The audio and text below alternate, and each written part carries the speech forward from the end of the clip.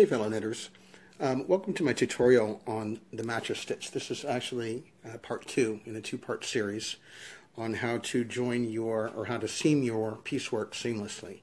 In part 1 I show you how to join 2 pieces of work salvage edge to salvage edge, which is what you see right here. It's a salvage edge to salvage edge, and so as you can see an invisible seam. If you turn it over on the back, you can see where they've been joined.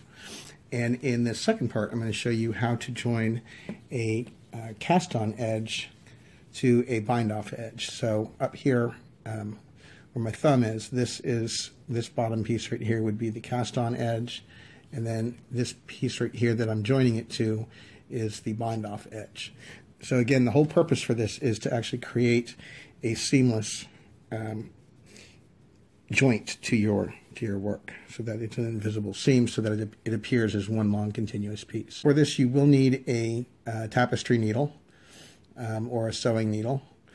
You also need a piece of yarn. As you can see, the piece of yarn that I'm using is black, just like in the part 1 video. It doesn't matter what color that you use, because when you end up drawing the yarn and the 2 sides together real tight, it disappears and it becomes invisible. So the first thing you want to do is you want to determine, or you want to take a look at and understand what you're looking at. So here you've got your salvage edge here. This is your first edge, which is kind of funky looking. And if you kind of pull it apart, you can see the rows of knitting. And of course you see that these are short rows. These right here are wraps. So there's a wrap, there's a wrap, and there's a wrap. This is the lizard Ridge Afghan. So the purpose is you've got these rows coming down, and the rows look like tiny V's, like this. And you want those to go continuously into the rows here. So as you can see, and of course here's your salvage edge, you want to make these line up with the rows. So this first one right here, which is in between the salvage edge, which is this right here. So there's a row of V's. There's a row of V's. And actually you can kind of see them better on the blue. I'll show it to you on the blue. So you've got your rows of V's that come down this way. So the purpose is you want the rows of V's in this top piece to line up perfectly with the rows of V's in your bottom piece. And again, that's what gives it the long continuous pattern. You can even pretend, if you look at the color change, you can pretend that this one and this one here, this black or charcoal gray and this blue, that they were 2 separate pieces, that they were joined seamlessly. So as you can see how it just continuously goes down into, so that's what we're going to actually create by using the mattress stitch.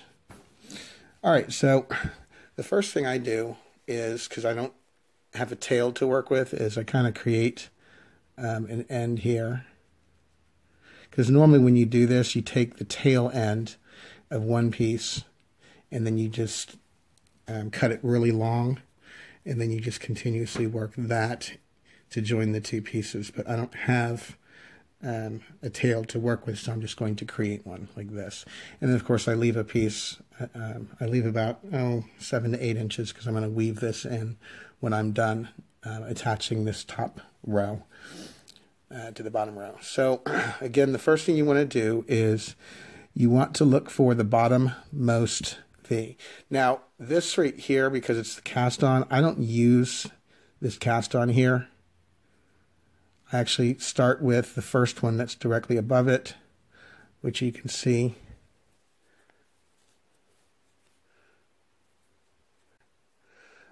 So it's actually this purple right here.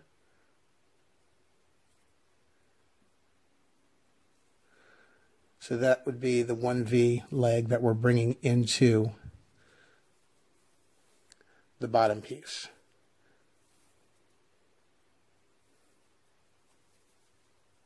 Of course, in the beginning, it's kind of, you want to have your yarn long enough to be able to cover the width of your work that you're doing. All right, and then what you want to do is down here, you want to come into the V's that are pointing upward. So the V's that look like, kind of hard to show you, but like this, those are what you want to thread the needle underneath. And that's, by doing it that way, that's what will give you that effect. So these right here are pointing upwards. You can see how these, so those are the ones that you want to work with, and that's what will create that effect that you are weaving it into, or not weaving it, but bringing it into perfectly the row below it, or the columns. So we should call them columns, not rows. And then you kind of leave it loose. You don't really want to draw it tight. And then you come back up to the top, and then you go into the second set of V's. Which is right there.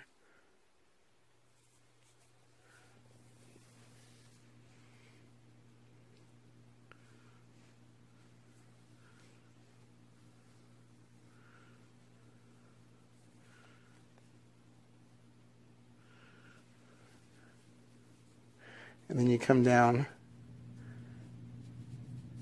and then you go into the next set of V's that are pointing upwards.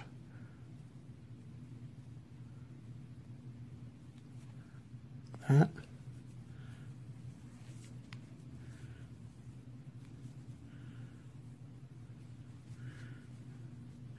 And as you look at this, because it's kind of loose, but what you're creating, because we've been talking about V's, is you're actually creating a row of V's that are pointing downward.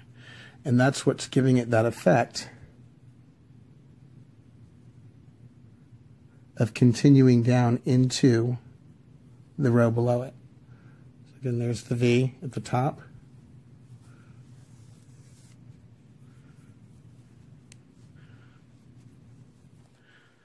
And then you're going to go into the upside down V in the bottom. So here's the row of upside down V's. And then you go into the topmost one. That.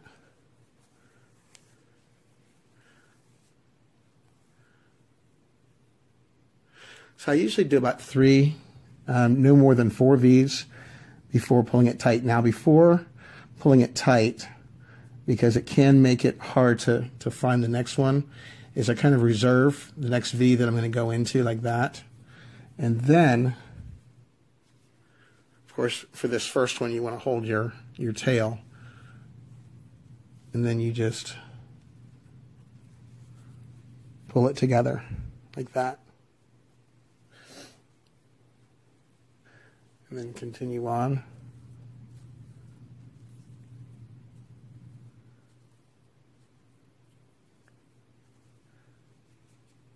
Then your next set of upside down V's on the bottom.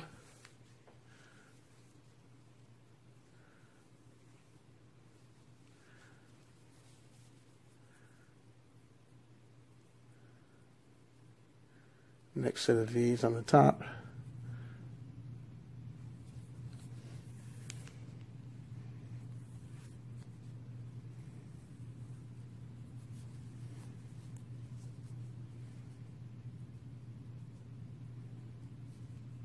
The upside down V's on the bottom.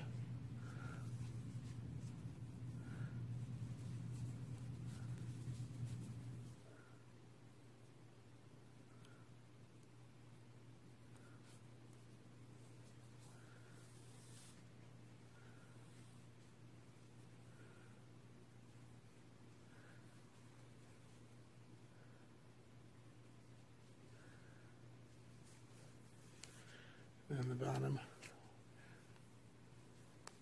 And then I reserve the space up here that I'm going to go into for my next one before pulling it tight. And I always hold just to the right of it.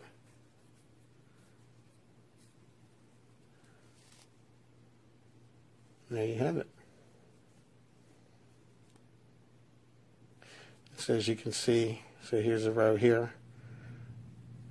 It's coming down, going right into this row here. Or column, I should say, not row, but column. And of course, no seam, invisible. And then if you turn it over, you'll see how they're brought together, you know, kind of like that. So that is how you do the mattress stitch when joining a cast-on edge to a bind-off edge. And of course, this can be done for cast-off edge to cast-off edge, bind-off edge to bind-off edge, or bind-off edge to cast-on edge. So there's 4 different ways that you can do it, but this way that I'm showing you is actually the top piece is the cast-on edge, and the bottom piece, or the main piece that I'm joining onto, is the bind-off edge. So thank you for watching my video. Please be sure to subscribe to my channel. Have a good day.